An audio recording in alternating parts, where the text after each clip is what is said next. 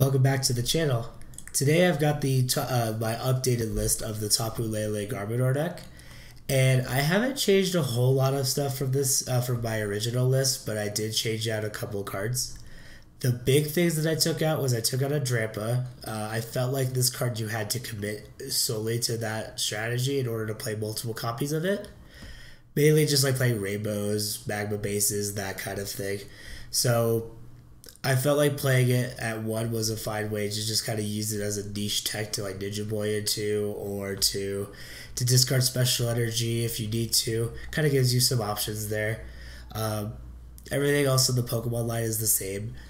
The other changes I made a +1 Hex Maniac, and I felt like with the emergence of stuff like Greninja, Volcanion, Decidueye, all these ability based decks, I felt like a second Hex was worth it.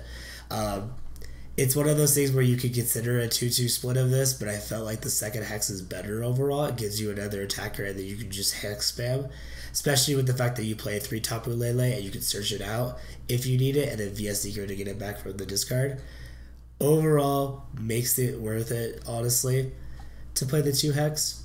I switched out the 3 Sycamore, or the 4 Sycamore for the 4th Ed, and I felt like with this switch, it may hurt the deck's consistency a little bit, but it was one of those things. It's kind of like a mirror match thing, because you don't want to Sycamore all away all your items to help to like give you the ability to one shot your GX Pokemon.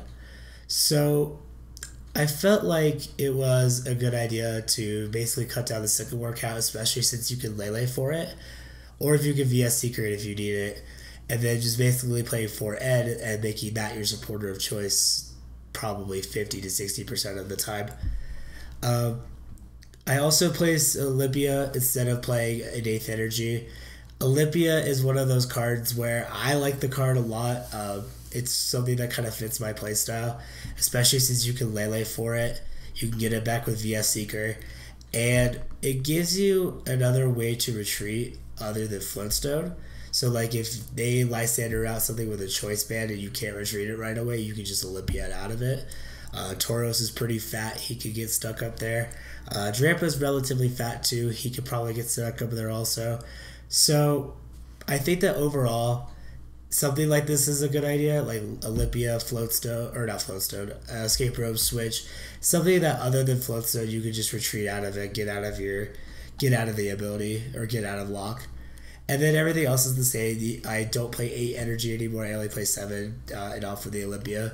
Kind of gives you like a switch card instead, which I felt like that was kind of worth it, especially since you play Super Rod. I'm considering possibly taking out a Rescue Stretcher. I don't know for what yet, though.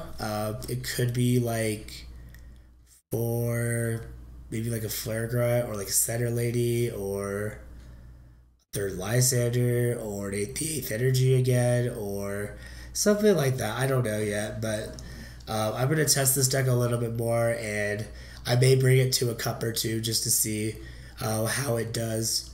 But this is my updated version of the deck after testing it. I will be testing it more, kind of give you guys a little bit of an update on where I'm at with this list as I test it more and more.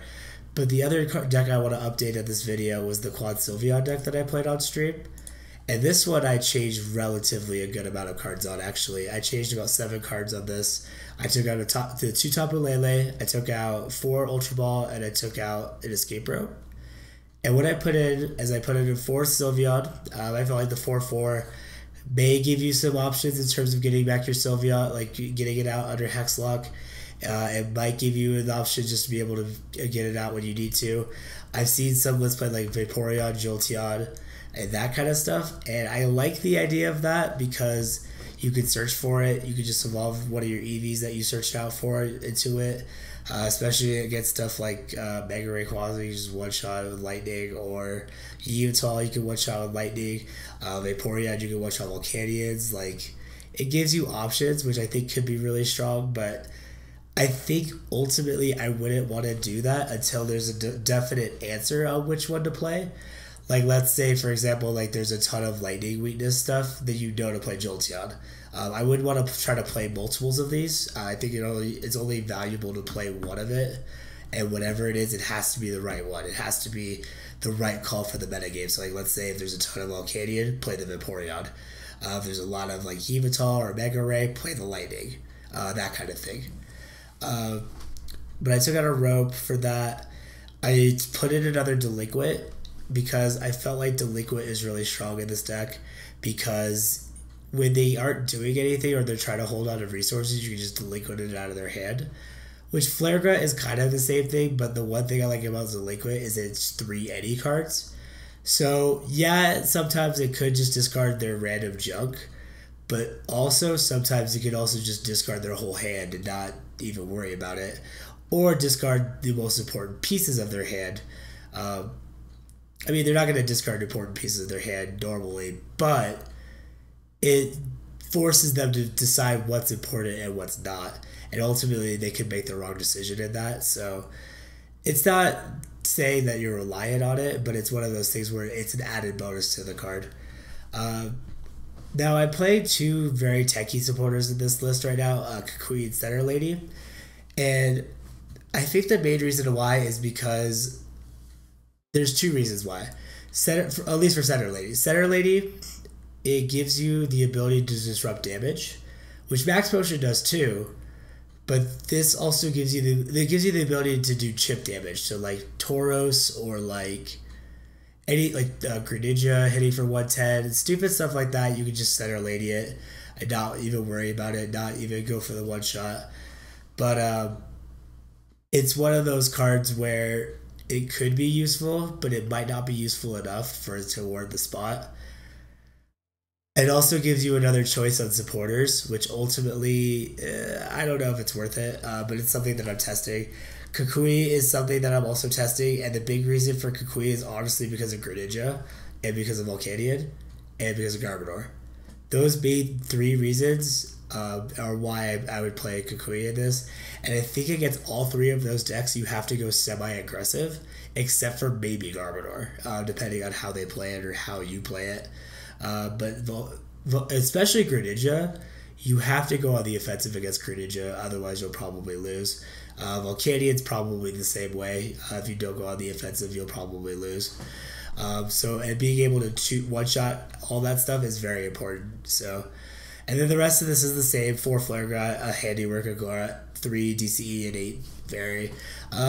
I've seen lists play 2/2 like Handiwork and Grunt. I like the idea of the second Grunt. I just don't know how I'd fit it as of yet. There's a lot of things I could take out for it. There's a lot of different options, but I want to see how it tests out first to see if I even need the second Grunt, and if I do decide I need the second Grunt, what I take out for it. So this is kind of where I'm at for this list. I'll be testing this more again, trying to prepare it maybe for a cup or 2. Maybe I'll see what that does. I'll be posting tournament reports whenever I do go to cups, so that way you'll know what I played, how I did, that kind of thing.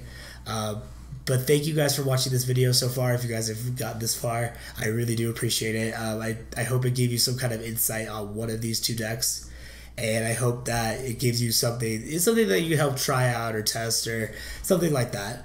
So if you like this content, if you like these videos, definitely subscribe to me on YouTube. Twitch.tv at ChubbyChalupaTCG. I'm streaming semi-regularly. I'll be getting a more set schedule here soon. Crabberdathy914 at Twitter is where I post up all kinds of updates for videos or Twitch streams or anything like that. And then I do have a Facebook page at ChubbyChalupaTCG. I'm just kind of starting that up, just kind of a way so that way I can broadcast what I'm streaming and that kind of thing. But thank you guys for watching this video. I hope you got something out of it. And hopefully the testing will be good for you on either one of these 2 decks. It certainly has been for me.